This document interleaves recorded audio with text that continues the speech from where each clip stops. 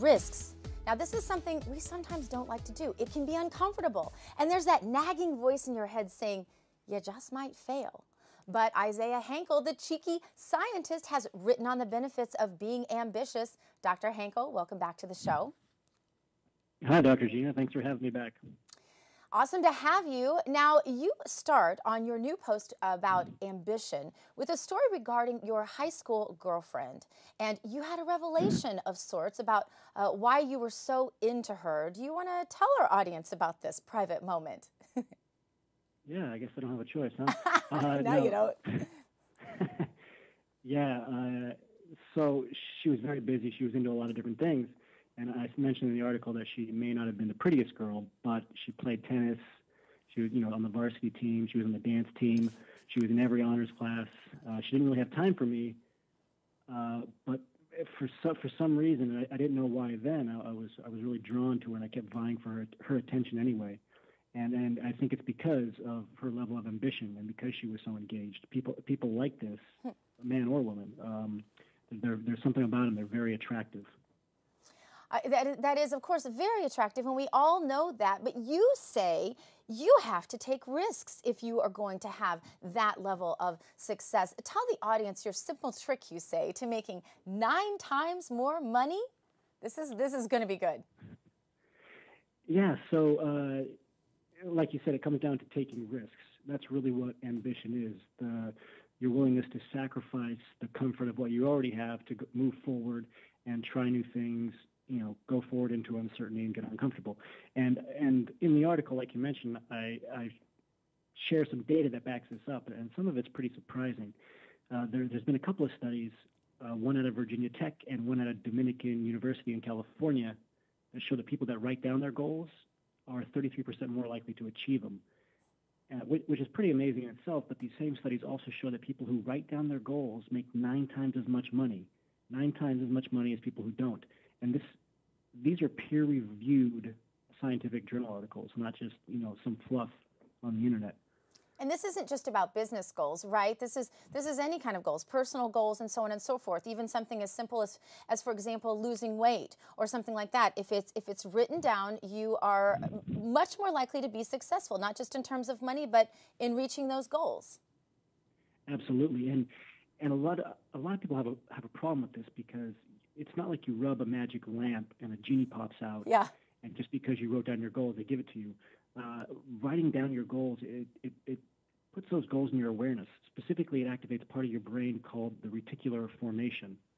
And I don't know if you've ever bought a new car or saw a car you liked for the first time, and then all of a sudden you started seeing that car everywhere. Yes. Oh my gosh. Yes. Why do we do that? I've totally done that. Right, and it's not because sales of that car suddenly spiked. It's right. Because it's in your awareness now. It's in this part of your brain called the reticular formation, and that's what writing down your goals does. So anything you write, anything you read, things you see on TV, all of a sudden it'll start triggering that part of your brain, and it'll wake up and say, pay attention to this. Anything related to your goals.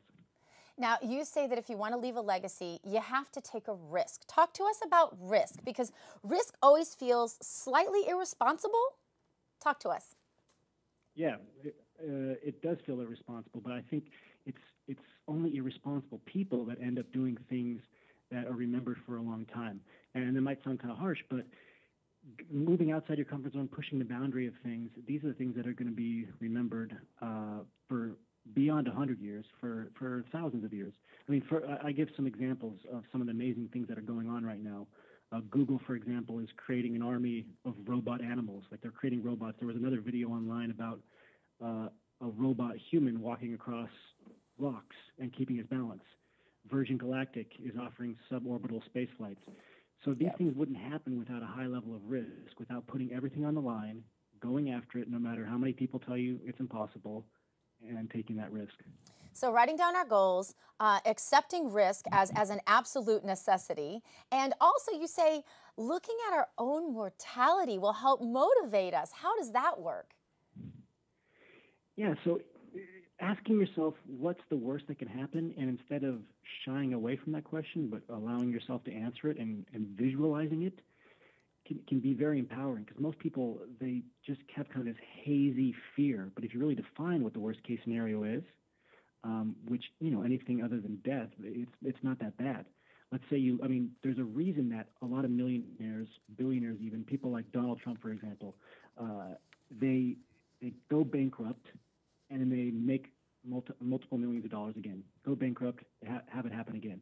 They risk everything, they lose big, but they live to risk another day. And so if you think of it that way, if you think of the worst case scenario being, okay, I got to sleep on a friend's couch, or I have to, go to a soup kitchen or something, that's not that bad. And the key is you can keep improving while you're going through that tough time. So there really is nothing to lose. The worst case scenario is really a fresh start.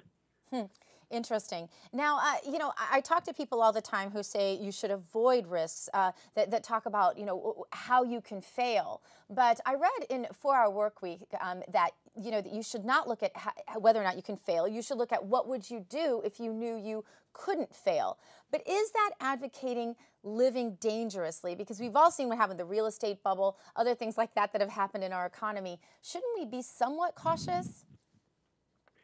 Yeah, that's a great question. And it's funny you bring up the 4-Hour Workweek, because he also mentions in that book that every 6 months you should sell everything and live on the street for a day, just so you can see what the worst case scenario is. But I think, I hate the word balance, but I think you got to be kind of ruthlessly realistic with yourself, but at the same time try to connect your big lofty dreams with where you are grounded in reality right now. So what I mean by that is, don't go run off a cliff and jump because you want to be the first person to fly without any sort of machinery.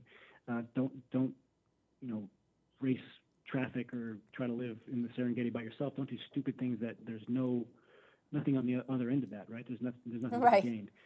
Focus on goals that are productive and realize they're possible, but then try to connect where you are to where you want to go rationally. So our risk should have something to do with the end goal, which is the reason why it's so important that we write it down in the first place. I totally get that. But you talk about focusing on our mortality and using that as a motivator to realize that you only have so long to get your goals accomplished, and what are your goals by what age, so on and so forth. But you also say, find your inner child. That's not exactly what you said, but you talk about being a kid. How is it that we incorporate that into our goal plan? Yeah, I'm glad you brought that one up, because I think, and the comparison I make is that when you have goals and when you're living like you're not afraid of little risks or things that people get really wrapped up in, like 401ks or whatever else, that you start to live a little bit more like a kid. Small kids, for example, they wake up and they're just beyond excited because it's a new day, not because it's their birthday or anything special is going on. They wake up, they're jumping up and down in their cribs and their beds. They're really excited. They get dressed, they fly around, they play with everying. I'm just visualizing you right now getting ready for work, jumping up and down in your crib. But anyway, go ahead. Yeah, it's a big crib. Yeah. They test the boundaries between what's right and what's wrong. If they don't get their way, they throw a tantrum. They don't take no for an answer. And really, this is what it's like when you have a set of goals, a set of clearly defined goals, and you're living for a purpose. You fly out of bed, you attack the day, you take on a bunch of different projects that are in line with your overall purpose, and you don't take no for an answer, and you start bending all the rules that you don't like, and you start having fun, because it's fun to take risks if you look at it from the right perspective. I'm sure the people I work with will be so glad you advised me to have a tantrum when I don't get my way. That just always goes over so well here. But I just wanted to say this to you. We talk a lot about, taking risks and proving people wrong. And they say that the best revenge is living well. So what's your best advice to people in terms of taking risks in accordance with their plan?